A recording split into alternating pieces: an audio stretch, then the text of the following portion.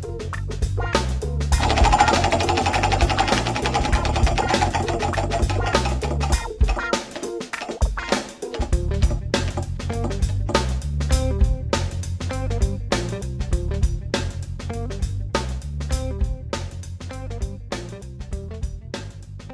those of you that don't know me, my name is Dennis Mitchell. And for the last 12 months, I have been teaching lean principles and lean methodologies to a select group of 14 people. And then the bigger picture was that each of the participants was to go back to their business units, to their own business units, and find a process that could be improved. And that was their project to work on for the 12 months. So today's a big day for me. I'm very proud of these people. Hey, I'm Patrick Brockington. I work under Dennis Lortzy over there.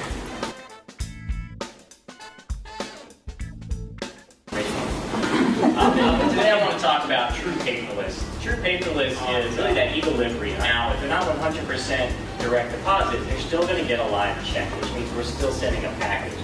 Right, and that's a $5 item every time we send a package. So we're putting in place a talk track. We implementation and service together, focusing on working and calling out to the clients, also for development what they can do. For example, when you submit your payroll, it says you're going to receive 2 live checks, Bob and Mary. So what if there's a little bit more to that? What if there's more detail, like you learn about going true paperless? Here's the form to get your employees set up on direct deposit. Immediate and ongoing return on investment. It's right there, and we can see that money. The dollars are clear. It's convenient, it's secure. Clients should get on board with it. There's a lot of value, and if we talk to the clients in the right way, we can sell them on it. And it's one of the many ways that ADP can stay relevant today. We have got a lot of online competitors, and this is how we can move forward. Good afternoon, everyone. My name is Tiffany Campbell, and I'm with our Major Accounts Management Service Group. I had the pleasure of working on the Transition to Service team, focusing solely on migration clients. Our goal is to migrate all clients from version 2 to current version by December 2016. That's a big feat. So this team is really in place to help buffer their transition from that migration project back into service. The whole purpose of our team was to be there for those migration clients, and we determined that we were not getting the majority of cases, transition cases, for clients that migrated. As crazy as it sounds, it's as simple as a spreadsheet, but it was huge. This was huge for our project. So now, every week we're showing them, here's how many clients that have migrated that are over a month out, 2 months out, 3 months out that we haven't gotten a case for. The coolest part about that is everybody loved that so much that we were able to get documents implemented, the process implemented, and we are still seeing the numbers, of cases that we receive increase dramatically. It has gone from maybe 40% to 100%. And we're seeing great results for client retention, client escalations are down. The list is absolutely endless. Hello everyone, my name is John Venuti, and that's my ridiculous picture. My whole project was on secure emails. When clients receive a secure email for the first time, they're required to create a password to open the email.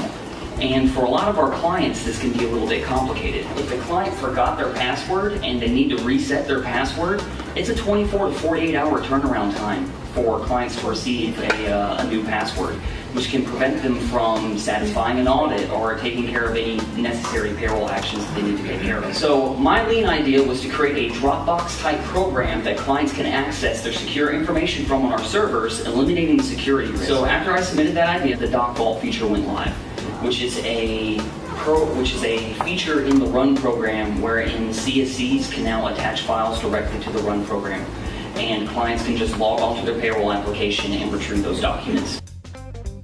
My name is April Levis, and I'm a Senior Compliance Specialist with the Healthcare Reform Team. I'm going to be covering the Notice of Coverage process with you today. What is Notice of Coverage? Notice of Coverage is a notice that is sent to all new hires within 14 days of starting their job. So we have to send that out to our clients. So I'm going to let the President of Added Value Services kind of tell you about the outcome. Particularly like to recognize April Olivas. Recently, she focused her attention on standing up notice of coverage for our clients. She created a repeatable process to deliver a predictable client experience and led the huge effort in getting our first clients live. She has since worked with compliance, account management, and implementation to bring other clients live. Not satisfied with that, April created a project plan to bring on the rest of our full-service clients. Thanks, April. So my name is Mike Vandenville. I'm an ACSC in Small Business Services. My process idea was for working with the amount of time it takes for our clients to receive tax report. Current process, they are told it will take 3 to 5 business days to get that report delivered back to them. We can do better than that. 3 to 5 business days for a business owner is a long time. So why, you ask? So, in my time working with someone from the tax firm, she let me kind of sit there, she shared her screen with me to see what she had to go through to pull the reports. She was looking for a 940 report, it was over an hour and we still had it done. Why does RUN only have the capacity to hold 3 years? Why are there only 2014, 13, and 12 reports available to us? Can we get information to include up to 5 years on the report? So, you know, if their 5 years are there, the client can pull it themselves. So they don't have to call in at all. It eliminates the call altogether. All right, everyone. My name is DJ Johnson. I'm a major account HR benefits. But right away, I knew what I wanted to focus on, and that was the new hire onboarding process. Just because I wasn't, as a new hire, very pleased with the structure of it, so I kind of wanted to focus on that. So I created the 4-step process that we're actually utilizing now. And the first step is show. So the show part, which is the first step, is kind of taken care of by our training that our new hires get. They're being presented with a lot of information, so they're being shown the information. Second step is explain, and that's where the peer mentors explain the information that they're being shown during their training so that they can better understand it. Third step is going to be confirm. So the peer mentors are confirming that they are not only being shown the information throughout their training, but they also explain it. So that way we know for 100% certainty that our new hires are understanding the information so that whenever the time comes for them to apply this information that they're being taught, that they fully understand it and they can explain it to our clients as well. But the last step is follow up, because they may have explained it, or they may have understood it whenever it was explained to them right then and there, but a month down the road they might not necessarily still understand it. So we want to follow up with our new hires to make sure, hey, just want to follow up with you, check in with you, make sure everything's still going good, make sure you still understand the material that was explained to you, and whenever we confirmed it, that you understood it as well.